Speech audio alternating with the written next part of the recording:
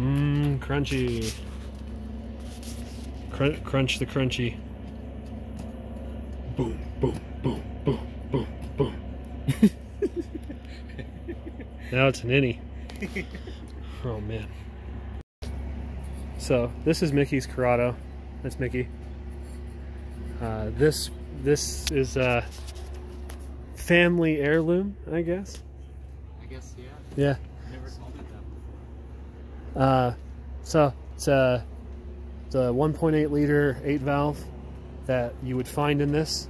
There's no supercharger, so this actually has the ABA serpentine belt setup along with some aluminum pulleys and things. But the supercharger brackets are all gone, and it's still boosted, so this is an air-to-water intercooler. And hiding out down under there is a GT28RS turbo, which is an upgrade for the Nissan Skyline. Has twin turbos factory, so that would be a upgrade for one of the twins. A single GT28RS is capable of flowing somewhere between 260 and 300 horsepower worth of air. This is a counterflow cylinder head that does not flow very much, so I'm expecting maybe 260 at the wheels, maybe at the absolute most, with it fully turned up. Maybe might do that, I don't know. I've had that out of a diesel turbo on one of these. Anyway, I've worked on this car quite a bit. There's a very old video on my channel of us wrapping the exhaust when we built the downpipe and stuff almost 10 years ago. That was a long time ago. And just got it buffed out. I'll put some pictures in. But before we go over the rest today, we're going to build a throttle cable bracket. So the original version of this car has a mechanical blow-off valve. It's actually like air recirculation. So there's this, it actually comes out to here, and then there's separate linkage below and a valve that dumps down, and then there was a boost pipe that comes around here and goes back to the intake of the supercharger. So we eliminated all of that. There's now a blow-off valve here on the intercooler. And this is actually off of an automatic Corrado, because the automatics use a standard TPS for the kickdown cable. The factory car's engine management used switches to determine whether it was at idle or full throttle, and just kind of figure out the rest in between. So with that factory inlet gone and this giant inlet replacing it, there's no throttle cable bracket for it. Something needs to go here with like a twist in it for that bushing to go about in the factory location. So I think that's what we're going to try for today. A really simple solution for that I think will work pretty good. And before I do that, I'm going to check in a couple places just to make sure I don't have any brackets laying around that would fit there. Yeah, those unplugged from the back. There might be a tab you have to squeeze or something. Yeah. Nope, they just pull. Yeah, wiggle and pull. Yep. Cool.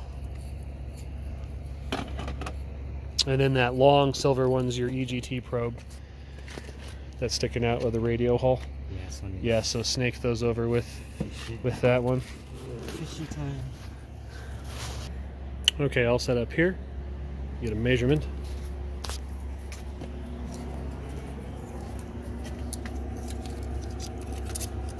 This would be just roughly how thick it is. I think a little bit more than that. Always cut too much and then cut it back later, right? Let's go 5 inches for fun. So I'm just going to use this to scribe a line, one-handed. I already made a line. Okay, so this will sit something like this. And it's best if the angle's out like this over here, so. Alright,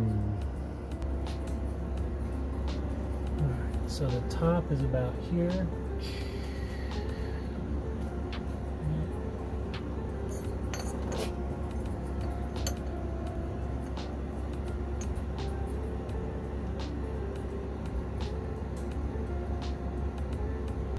So this is what the factory throttle body looks like. This is the original throttle cable attachment. As you can see, that doesn't work on the new car.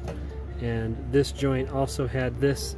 You can see this was blocked off from previous modifications, and the linkage has been removed, but that's the bottom of the throttle linkage, and then that would actually operate the butterfly that's in there for boost control. So I'm going to take this. This is the side. It bolts on the engine like this. So I'm going to get a pattern off this side to transfer to the piece of steel. Alright, so throttle body, piece of paper, and I'm just going to take my dirty fingers here,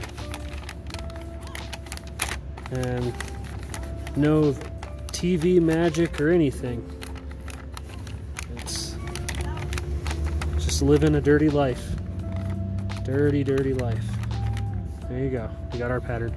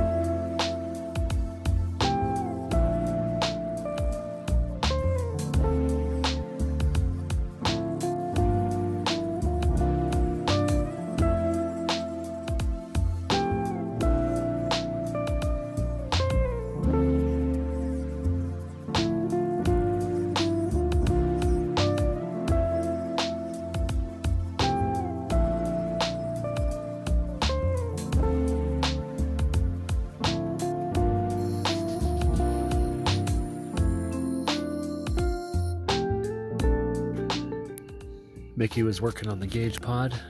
He's got a pyrometer and wideband AFR gauge.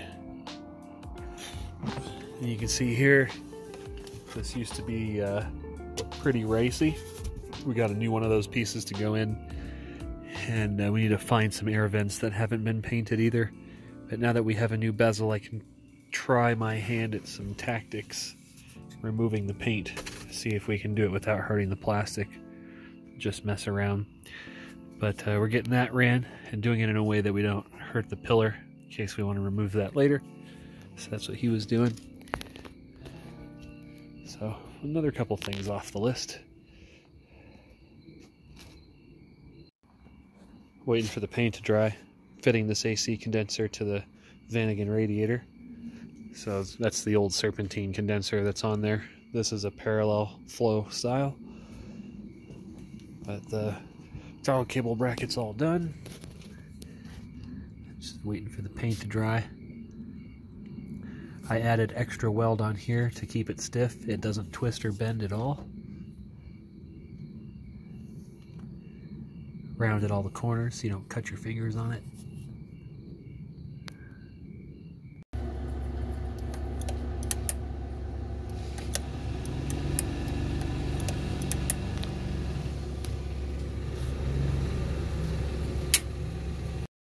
It's only 32%.